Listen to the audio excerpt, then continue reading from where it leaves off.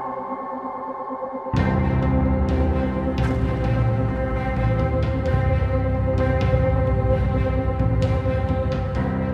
universe is full of mysteries. Astronomers have always tried to decipher the night sky and gain a better understanding of the cosmos. But what are the hottest topics right now in astronomy?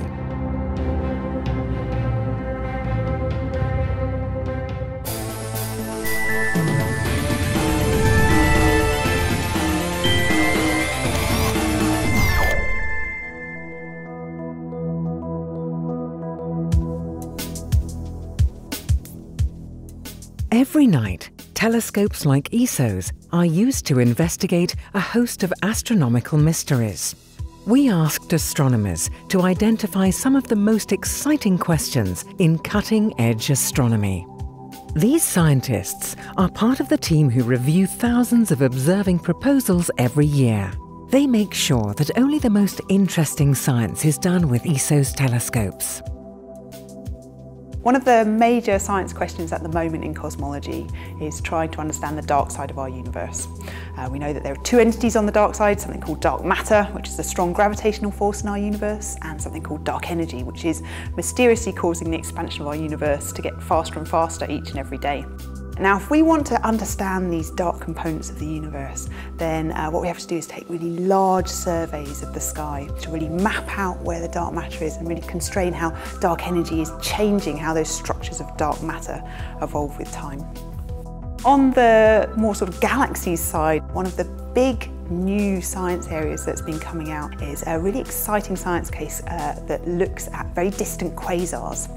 Now, it looks at the light from these distant quasars, and as that light travels towards us on Earth, it gets absorbed by some of the clumps of gas and stuff that's in between us and them. And so they can use these observations to map out where all of the gas is in our universe between us and those quasars. This is a really newly emerging field where you can use this information to look at how that gas is moving, how it's funneling in and feeding galaxies and creating new stars.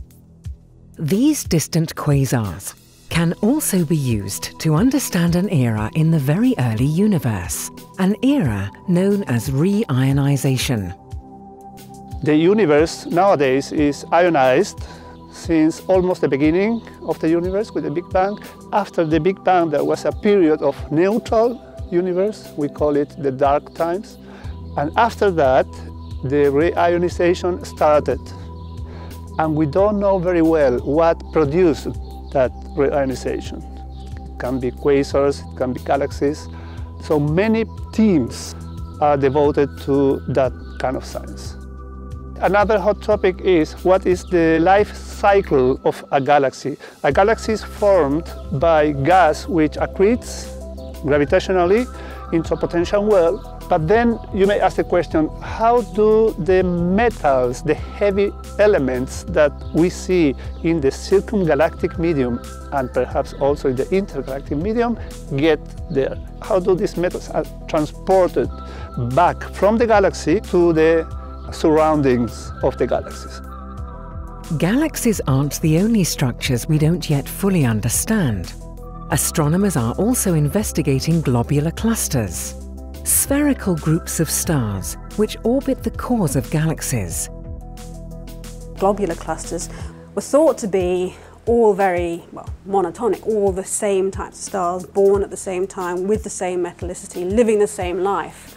But it turns out, in fact, there are multiple populations of stars, which means they were either born at different times, or they lived a slightly different life, or maybe they came in from the outside. And so trying to understand this process, that's a lot of proposals on this particular subject at the moment.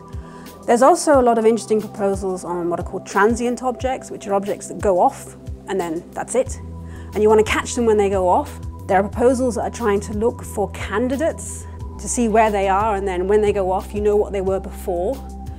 And some of these transients, they go off, but then they have an afterglow. And you want to be able to catch these with different sorts of instrumentation to find out what's happening to them afterwards, because then you can figure out what they are. A particularly interesting type of transient event is supernovae. These dazzling explosions can fade from view after only a matter of weeks. But which stars do they originate from? Supernova type 1a progenitor. That's a kind of supernova which are important because astronomers believe that the energy produced during such an event is more or less the same for all of them. So they are used in cosmology as standard candles.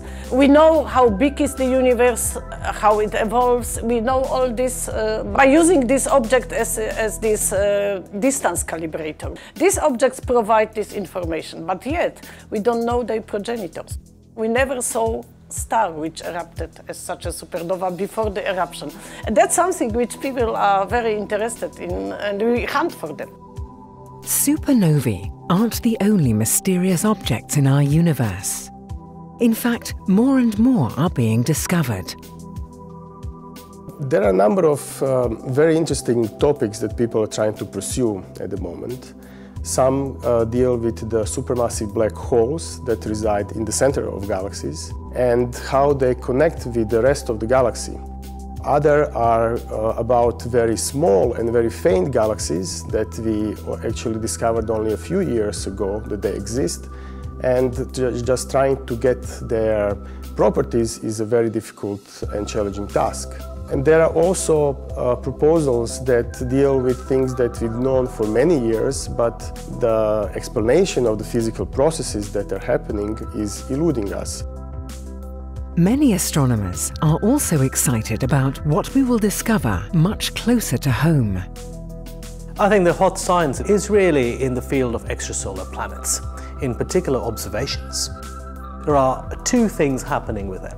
The first is observations through either direct or indirect means of smaller and smaller planets around dimmer and dimmer stars. So you're looking really, we're on the hunt now for Earth-like planets around solar-type stars as well as red dwarfs, right? And then also at the same time, we have the capability now on ESO to really actually study their atmospheres directly, right? Which is absolutely mind-boggling. These topics are being investigated by astronomers around the globe, using world-class facilities like ESO's.